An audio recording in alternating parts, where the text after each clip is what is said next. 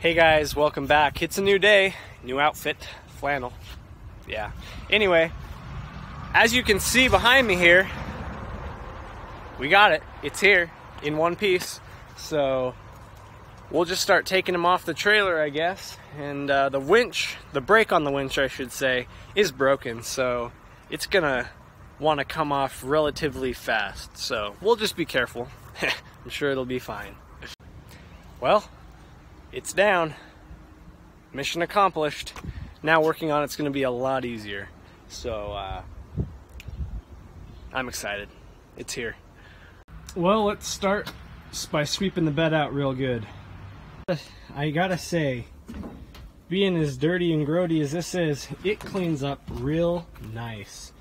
I mean, for being a farm truck, this bed is not all dented in and destroyed. Like, I am surprised at how good this is, and it's not rotted out at all.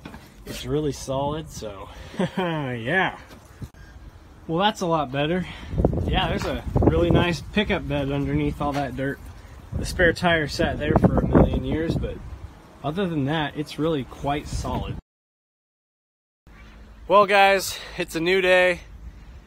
It's a little bit colder than the last time, and it's windy, so sorry about that. And we're by a highway, so the audio is probably not going to be the best, but I'm excited. The sun's out. We got to work on this guy. So I think what we're going to do is work on getting the old bench seat out, because, you know, we got to gut this interior. It's gross, so that's what we're going to do. All right. Well, we'll just get these two bolts out and the other two bench seat bolts out, and then hopefully I'll be able to drag it out that side. Oh, I didn't even tell you guys, but I got this door open. You know, Mr. Jammed a door. Look at that. Oh yeah. What happened was this little star wheel that it spins in there, it was all frozen bound up. So some WD-40 and a little massaging got that guy open. Ugh, gross. Yep. That's why we're hosing it out, because we got to make it livable in here, because I like this rig. But might I just say, I mean, look at the faded color. Look at that original color, which I did some research. It's turquoise metallic. Oh, it's a pretty color. Imagine if I sprayed the whole truck that, how nice it would be. All right, we got WD-40 on these bolts.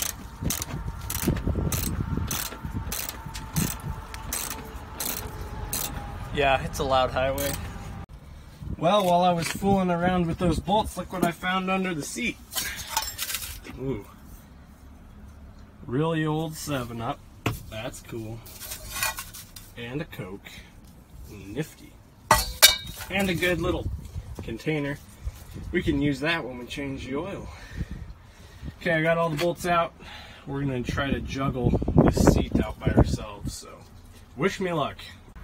Also, look at the little gem I found under the seat while I was fooling around down there.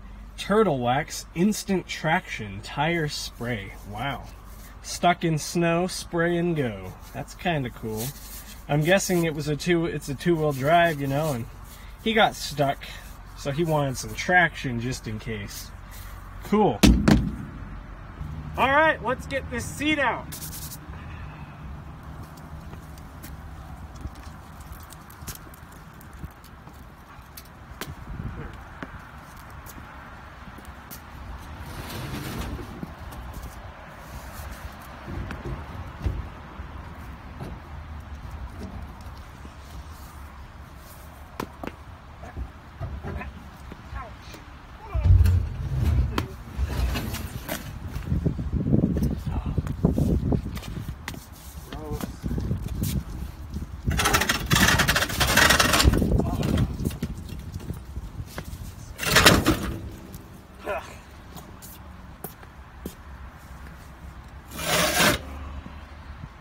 Ugh.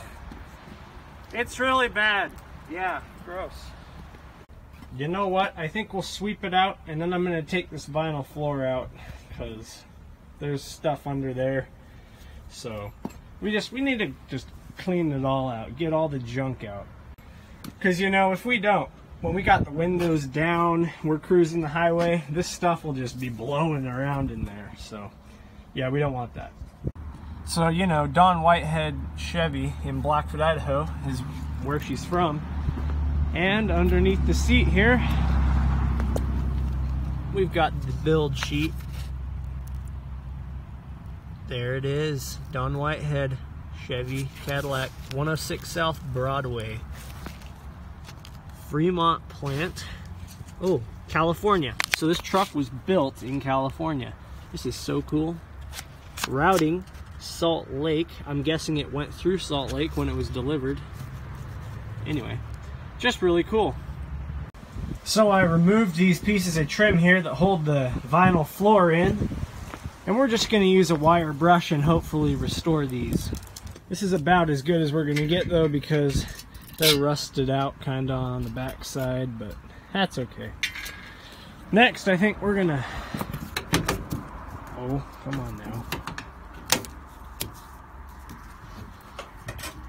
Pull that floor out. Well, that was easy. Now we just gotta decide, do we keep this insulation stuff or not? I don't know, I might. But then we'll... Oh! Guys, I see a piece of paper there. Well, I just don't believe it. Behind this flappy guy on the gas tank is the build sheet. Wow. That is crazy to see that thing. That's a 52-year-old piece of paper that survived. Wow. This gas tank leak checked by... Can't tell. But they checked it. Well, I think that's pretty good progress for one day. Got the interior all gutted for the most part. We're still going to pull that tank out and make sure it's all clean in there before we hook it up to the motor. But anyway, I'll get in here and we'll hose it out. We'll clean it up real good, and we'll get to that hopefully a day when the weather's better. Well, that escalated quickly. I discovered a mouse nest in the blower motor and the airbox and stuff, and you can't get to these bottom bolts, so I had to drop the whole inner fender, drop all those bolts so I could get in there. And we're gonna take this whole guy out, and then we're gonna dig the huge mouse nest that is back here and inside the cab where the vent door is for fresh air. And we're gonna replace the heater core while we're at it, because it's 50 years old, so that's probably due. So that's the plan. So for the most part, we got the box disconnected and the heater core hose is disconnected. However, there's studs along the bottom here that the heater box is going to have to come forward in order to get off the firewall. And so I'm going to have to take the hood hinge bolts out and disconnect that, slide it forward so that we can actually get this box out. We got a slight issue. It's a mouse nest. How do I get good lighting? Yeah. Disgusting. Really, really gross. Pray for me, Josh. I should have a mask on, shouldn't I? Nah. COVID is a hoax, man. That is nasty. Oh! Grandma's not gonna be happy about that on her driveway. Don't remind me. We might clean it off. That is awful. Oh, it's a skeleton. Right there. A mouse skeleton. There is a mouse skeleton in there. Oh, that is yummy. Take it off, man. Here's our problem. There's a cable holding it on that I have to disconnect. So I have to dig through the mouse turds and get it out. Just like cut it.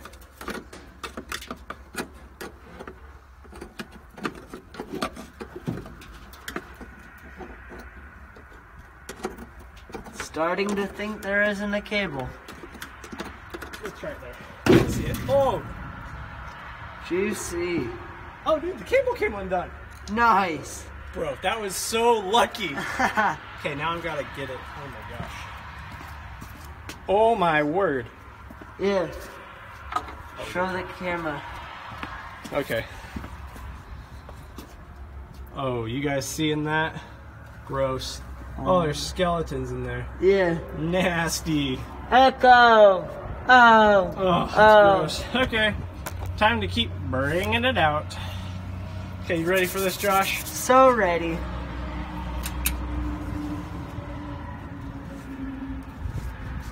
I say we burn it.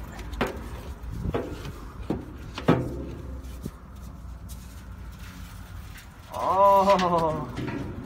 Lift the hood, lift the hood.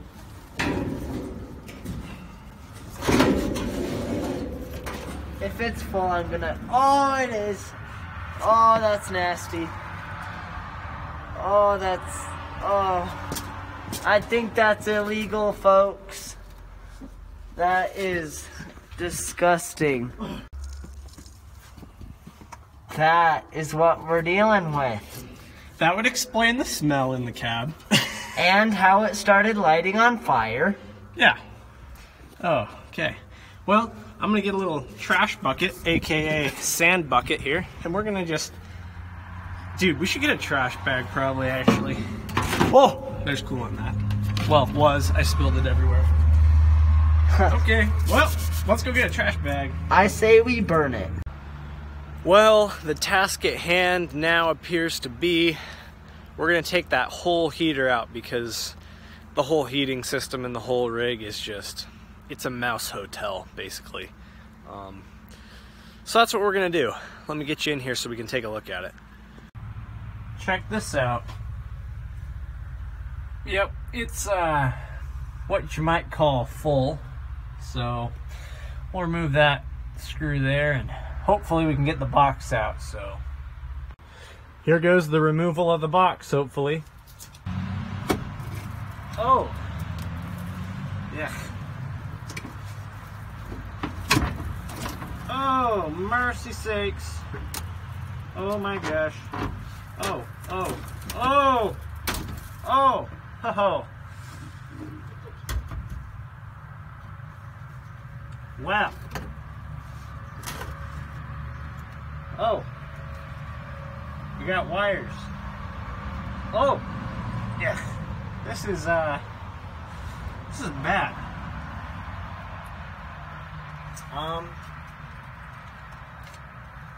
Okay.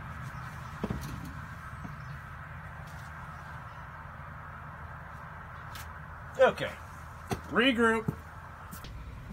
Now I just have one cable I forgot to unhook here, so we'll do that. Woo! Oh man. This is so pleasant.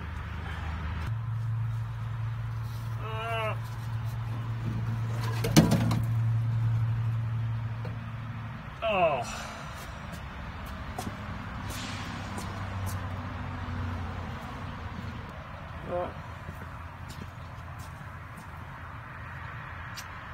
Well, it already smells better in here. Holy. Well, I got a majority of the heating components out of the rig. As you can see, they're right here. Ugh. It's bad. It's terrible. It's really bad. It's every single place that the mice could make a house, they did, and then some. I mean, I just don't realistically want to, or even, I don't want heat that bad. I figure it's about time to see what's in the glove box, since I said I was going to do that in the first video and didn't get around to it. Come on, there we go. Oh, yep. I'll get all that stuff just out on the floor here and let's take a look at it, see if we got any dates. That looks like an owner's manual, possibly. Alrighty, so let's look at the treasures we got from the glove box. I'm just gonna go right to the coolest thing I found, and that is this plate right here. It says my great uncle's name on it, Pingree, Idaho, and then the date 3/3/19. 12/31/1969, which must have been the date that he bought this truck or something. It's got the VIN number to the truck right behind my thumb. And I don't know if this is like, he got this from the dealer most likely, proof he owned it, bought it brand new, I don't know, ownership plate, something. Very cool. Do not see those anymore. Wow. I mean, this is as close to time traveling as you're gonna get. Kentucky Fried Chicken Wet Nap. Wow. That's old. We got a bottle opener. Nice. Oh. I was like, if that falls and shatters, it's not going to be a spare anymore, because we got a tail light out in the back, so this should replace that. Old pen. This is the oldest test light I think I have ever seen. I mean, look at that. Old. And then a couple other things. Oh, come here. Points. Points, yep. They're shot, but they're points for our distributor. Alrighty. And then this is all just junk. Gloves. Oh, this is not junk. There's a piece of the original owner's manual. The cover, which is arguably the coolest part, so we'll keep that. And yeah, most of this is just junk, garbage. So we'll throw it away. But some pretty cool stuff. And we'll vacuum that out, of course. So, but dang it, we don't have a date or any proof of insurance as to when it was last registered, so I will continue to figure that out. Thank you guys so much for watching.